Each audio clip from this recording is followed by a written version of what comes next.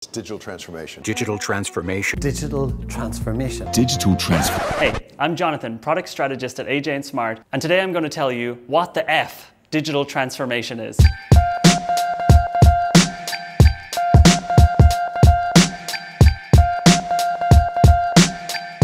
And before I get right into the video, I just want to tell you, we release videos like this every single week, so if you want to see more of them, just smash that subscribe button. So digital transformation, what is it? Generally, when people refer to digital transformation, what they're talking about are companies or organizations or governments that traditionally used analog methods to deal with their customers or maybe even citizens. So for example, banks having actual bank tellers, or newspaper companies, news organizations actually having newspapers, or maybe even telecommunication companies that you had to call up to ask questions. I don't know who you are. I don't know what you want. It's moving companies like this to a digital world where their customers' data is stored digitally, where most of the interactions that they have with their customers are digital. Now everything that they do is digital, and more importantly, it's scalable. So if we look at a company that has not gone through digital transformation yet, they might have customer data spread out throughout the whole company and no central point for them to actually be able to look at this data and act on it. A company that's fully digital is going to be able to say, this is our customer, these are segments of our customers, and here are some interesting products and services that we could create to improve these customers' lives. That's an extremely difficult thing to do if your company has not yet gone through the digital transformation process. So let's take a look at a couple of examples to make it a little bit easier to understand what this whole digital transformation thing is. Axel Springer is one of the largest media companies in all of Europe. And they are also one of the biggest success stories when it comes to digital transformation. This is a company that is very, very smart about digital, not very well known in the United States yet, but they have transformed their own business from a print publisher 10 years ago to now where 75% of their revenue profit is coming from digital. So Axel Springer used to make most of their money from selling magazines, selling newspapers. Paper, Morning Star.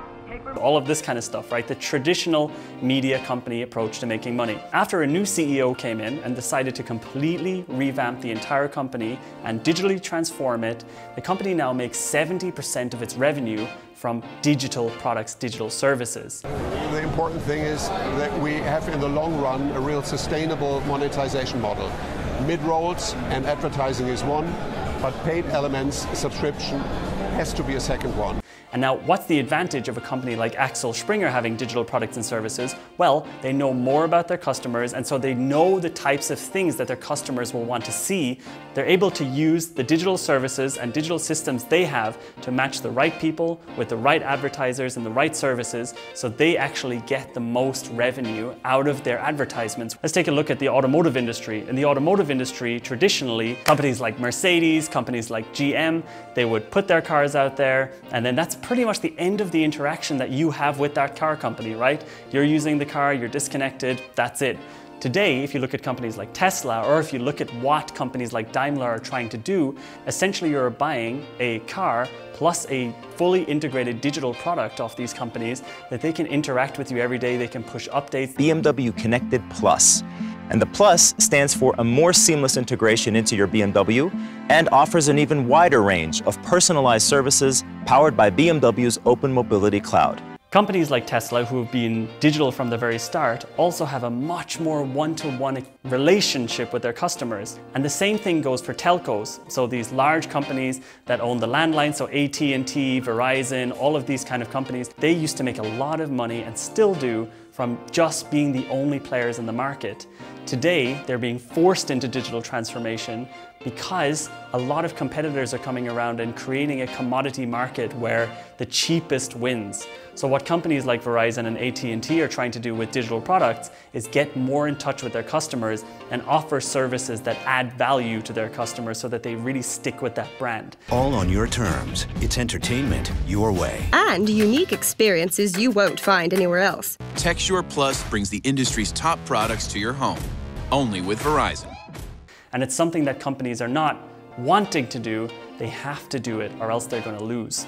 And finally, I think governments are one of the biggest places that digital transformation is changing the world, where applying for visas, sending in your tax returns. All of this kind of stuff is going digital, and many countries have gone completely digital in this way. The combination of mobile devices and cloud services has reinvented productivity, driving new levels of efficiency, collaboration, and citizen engagement. So as you can see, digital transformation is not just about, changing things that were analog before into things that are now digital. It's not just about going paperless, which was the start of the digital transformation movement. Today it's about being able to add more value to your customer interactions and to remove some of the guesswork with the products and services that you're creating as a company, because you're able to gather the data, you're able to use that data to create things that are valuable and actually improve your business. And even if you're a government, just having much smoother processes makes the citizens happier. It saves a ton of money as well. So I hope you enjoyed that video. Once again, if you enjoyed it, give it a like. Give us a comment if you have any great examples of digital transformation, or let us know what types of industries you think need some transformation ASAP, and we'll be there. Thanks very much. Goodbye.